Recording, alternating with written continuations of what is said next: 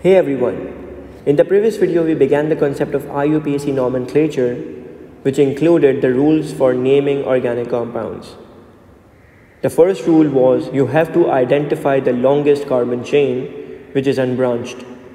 You number them in a way that the substitutes or the branches get smaller numbers.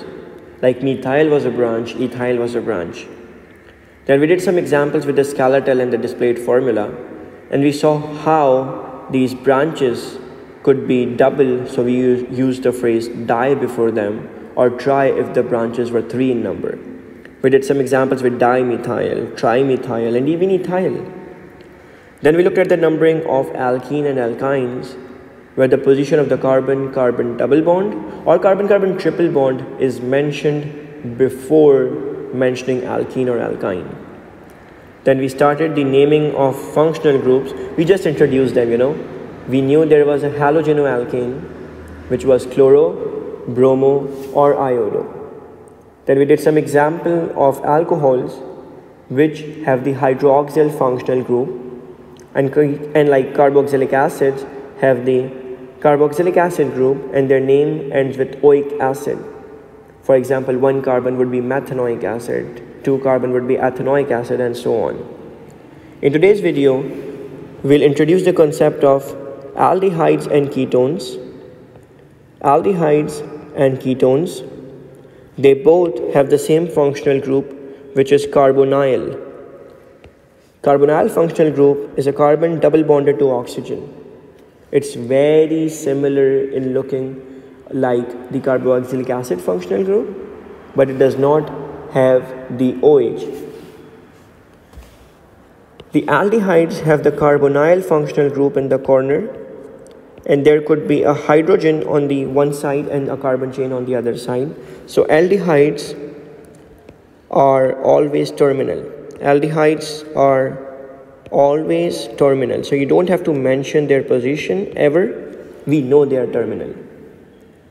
The name of the aldehydes end with the phrase Al. So this is the suffix for them.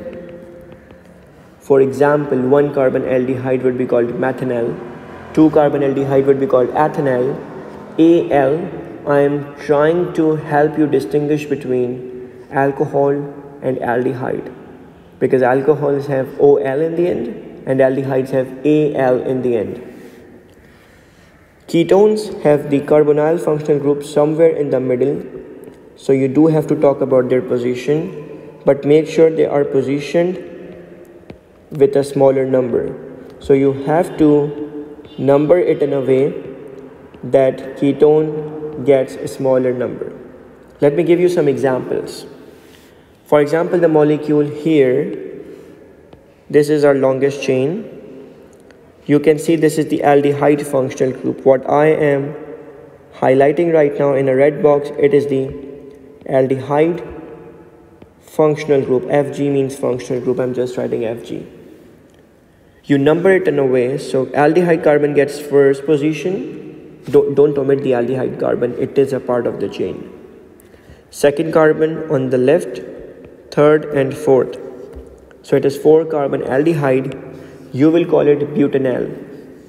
Butanol.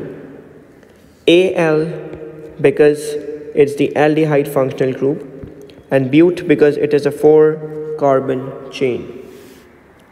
Let's have one more example. Over here I have another longest chain.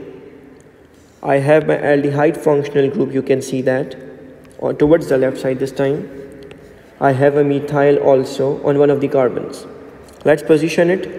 Aldehydic carbon becomes 1, then 2, 3, 4. So my methyl branch is on carbon number 3.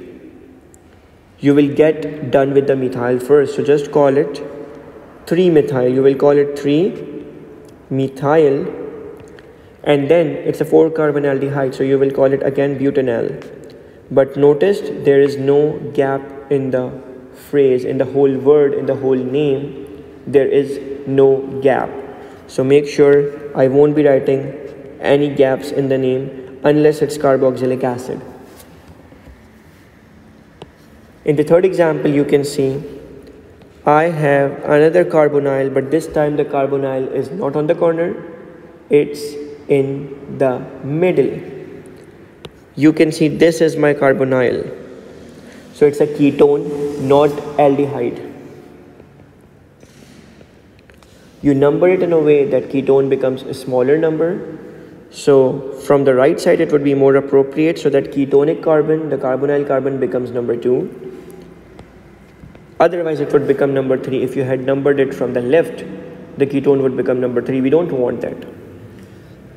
Here in such a case, to name a ketone, the name should end with the phrase "one", O-N-E, one. So here the name would be called butane. Then you would mention the position of the ketone, which is number 2, butane to one. So without the number it sounds like butanone. But here you have to talk about the position, so butane to one. Let's pick more examples. In this example, it's again an aldehyde on carbon number 1 towards the right. Let's number it. Number 1, which is the aldehydic carbon. Number 2, 3, 4. Now it's a little trickier. You can see there is a methyl on carbon number 3, and you can see there is a bromo functional group on carbon number 2. B because of the bromo, and methyl because of the methyl group, M because of the methyl group. B comes first, so number the bromo first. It would be called 2-bromo. Then you will call it 3-methyl. Notice that I have hyphens between the numbers and the letters. A hyphen is used to separate a number and a letter or a word. So 2-bromo, 3-methyl, and then you will call it butanal. You don't have to talk about the position of aldehyde. We already know it's carbon 1. Let's do the example towards the left. This time it's becoming more complicated because there's also a carbon-carbon double bond, alkene. I have my ketone. I will try to number the ketone in a way that it gets smaller numbers. So left is a better starting point. We start from left. Carbon 1, ketonic carbon becomes carbon 2. Then 3, 4, which have the double bond between them. Carbon 5, which has a Cl at the bottom, and carbon 6. There's a chlorofunctional group at the bottom on carbon number 5. There's a carbon-carbon double bond between carbon 3 and carbon 4. Now remember, it's not a ketone as a normal one. It's not an alkane ketone. It has alkene functional group also. So here you will have to add the phrase "ene" somewhere in the answer. Let's figure out how. First you will call the substitute. You will mention all the branches, which is obviously only chloro here. So you will call it 5-chloro in the beginning. But instead of calling it hexanone, you should call it hexenone. Focus on the pronunciation. It's not hexanone, it's hexenone. So it would be called hex. Then you will phrase the ene end with a number. So hex 3-ene, because there is a double bond on carbon 3, and then 2-one. Why did we write 3-ene? Because a carbon-carbon double bond, a carbon-carbon double bond on carbon number 3, and there's a 2-one because ketone on carbon 2, ketone on carbon 2. So on carbon 2 there was a ketone, on carbon 3 there was a double bond beginning. So we called it 5-chloro, 3-ene, hex 3-ene, 2-one. Let's pick one more example of this sort so that we become habitual of naming more difficult compounds.